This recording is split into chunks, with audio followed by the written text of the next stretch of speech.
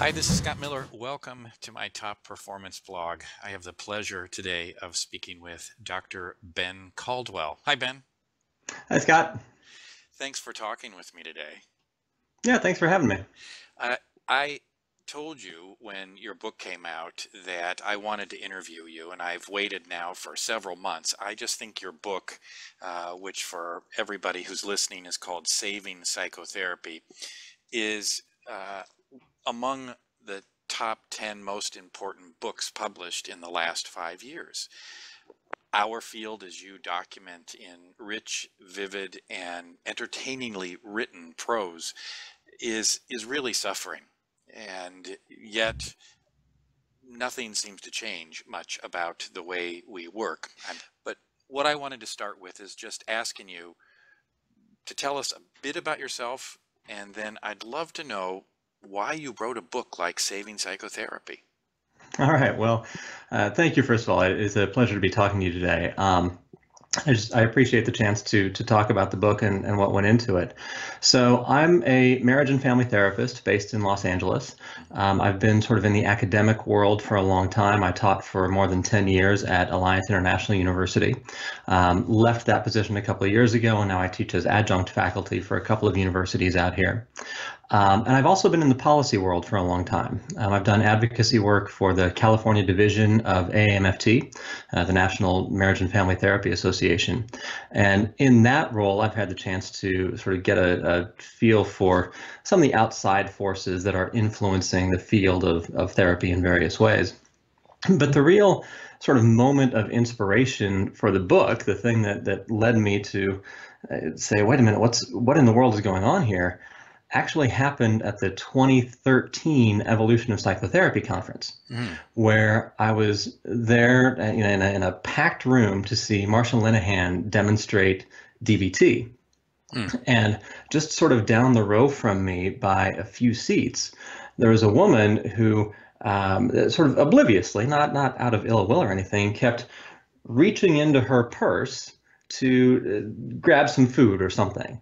And the sound system in the room wasn't really working, so people couldn't hear because of what this woman was doing. And again, no ill will or hostility on her part. She just wasn't aware. And I'm watching as all these therapists all around her are looking at each other, rolling their eyes, doing all these things that we do to say, can you believe what's happening here? And nobody is saying a word to this woman.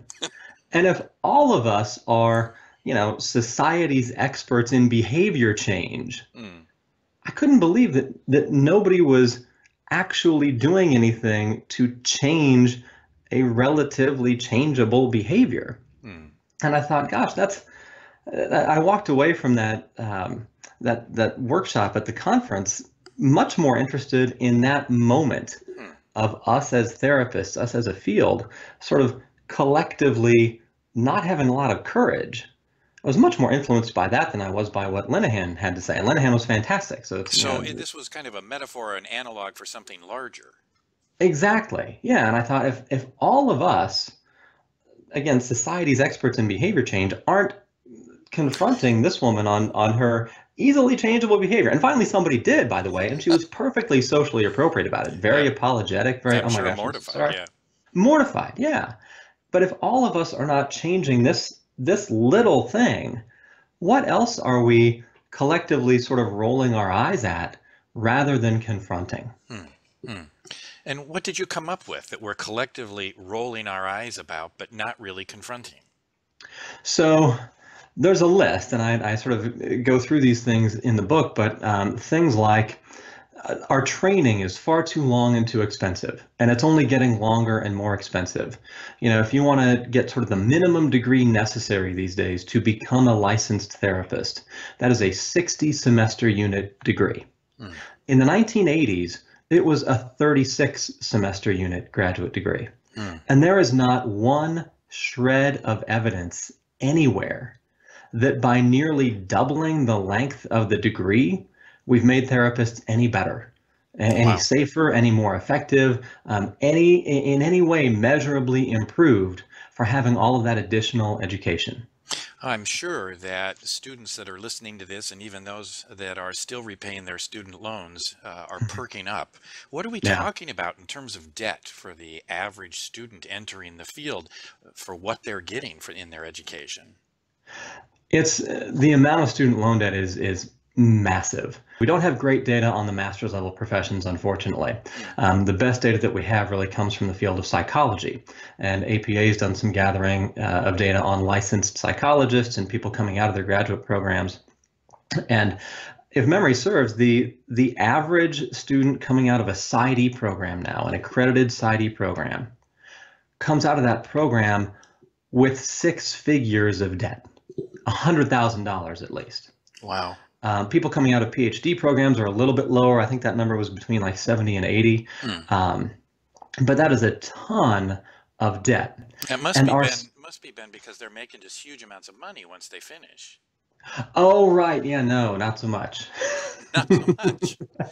I mean, if only that were true, right? That would be great. But salaries have not really been improving as our training has gotten longer and more expensive. Our salaries are sort of just barely keeping pace with inflation at the master's level. At the doctoral level, if you measure the average psychologist's salary against inflation, psychologist salaries are coming down. And in fact, the psychologists who are engaging in clinical work, the ones who are actually doing therapy with clients, there was some APA data not too long ago showing that those particular psychologists had seen their salaries come down by about 30% over a few years relative to inflation. Wow. And so one of the impacts of that is that we have a lot of people who finish their degrees and then don't ever actually get licensed because it's too expensive and they're in too much debt. Wow. They have to get a real job. Exactly. They have to get a real job. Why is this? It's not just a job, right? It's not, you don't become a therapist for the 401k plan. Right. You become a therapist because you feel very drawn to helping vulnerable populations, Right. Taking people at their worst and sort of seeing them through that.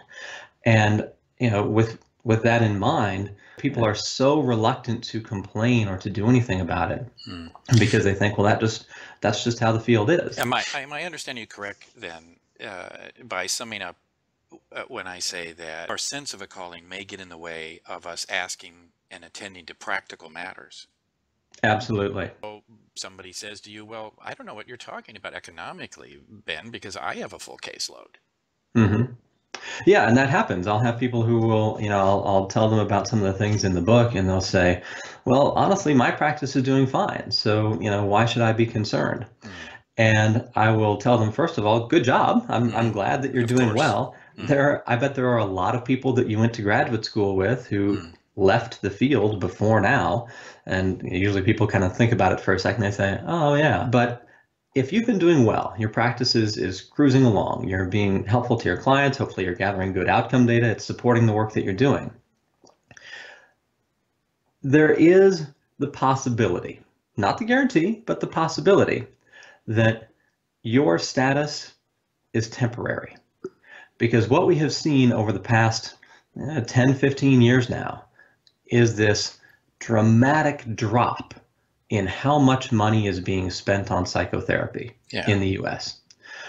Even before the financial crisis that led states to cut billions from their public mental health budgets, inflation-adjusted dollars here, the proportion of money or the amount of money spent on mental health care in the US, all sources, public and private, had dropped by about a third. We're talking billions and billions of dollars. Right. And then as the financial crisis sort of abated and things started to get better in the economy again, states have started putting money back into their systems, but they're not putting money back into psychotherapy. They're putting money into crisis care. They're putting money into psychiatric care. They're putting money into law enforcement. They're not putting money into outpatient psychotherapy. You're right. Now, I would be remiss, Ben, if I led listeners to believe that your book is just you running around saying the sky is falling, because actually what you do very well is you've got 2x4s, nails and hammers underneath each arm, and you're saying there's a way out of this. There's a plan. We can shore up the ceiling. We can even make a better building. Can you just give us a few tips about your suggestions in the book for what we can do as practitioners? Yeah, so a lot of people don't come to a therapist despite having access. Um, and there's pretty good evidence. I think you talked about this actually in one of your evolution talks at the most recent conference, that improving access to care isn't a guarantee that people are going to come. Right. We've improved access. More people aren't really coming, Right. and one of the reasons for that is that there's a big proportion of the population that doesn't trust us, that doesn't feel like they could find a therapist that they would really like and trust enough to continue to work with. Mm. And I make the argument in the book that this is actually a solvable problem, that you have people who distrust our field, but that can learn to trust you specifically. Part of the reason why people don't trust us is that they are often quite unclear about the values that we hold, that we bring to our work. If I am going to a therapist and I am wrestling with this question, this very difficult and personal question of whether to leave my spouse, I don't know, if I go seek out a therapist, I don't know that that therapist is the kind of therapist who's going to adhere to what Bill Doherty talked about as individual expressivism, and say essentially, go find your spirit animal, wherever that takes you, whatever makes you happy, I'll support you in getting there. Mm. Or whether I'm going to find a therapist who is going to spend more time on, what do you perceive as your obligations? What are you supposed to be doing here? What does your moral code suggest? Wow. Those are very different kinds of therapy. And if I am Joe or Jane client, most of the therapists in the world, including private practice therapists, don't give you any way in their marketing to really know what kind of therapist you are, what kind of person you are. A lot of what makes therapy work is the relationship that we build with our clients.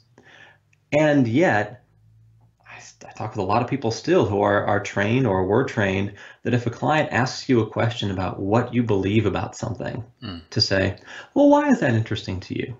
Tell me why you've asked that question, as opposed to just answering it and being a person and letting your client know you and trust you. So one of the things that we can do, anybody at any career stage, any level of practice, is to get clarity around your own purpose and values. Why are you doing this work?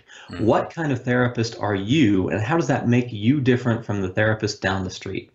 And if you can communicate that to your clients, you will start to solve this problem of public trust in our work. Wow. That's beautifully stated, Ben. And in each chapter in the book, not only a statement of what's going on that threatens the very foundations and existence of psychotherapy, but also step-by-step solutions. It's one of the things I admired most. You really were about saving psychotherapy. Ben, thanks so very much for talking with me today. If people want to get a hold of you, chat with you, how can they reach you? Well, for better or for worse, I'm not terribly hard to find. I've got a company called Ben Caldwell Labs. We're at bencaldwelllabs.com. Okay. And anybody who wants to find me I'm easily findable on Facebook and those kind of places as well. If people want to shoot me an email and ask questions about the book, or if people have interesting sort of data to add, because we'll probably do a second edition here in a couple of years. Fantastic. Ben at bencaldwell.com. Perfect, Ben. Thanks very much for the time. Thank you, Scott. Really appreciate it.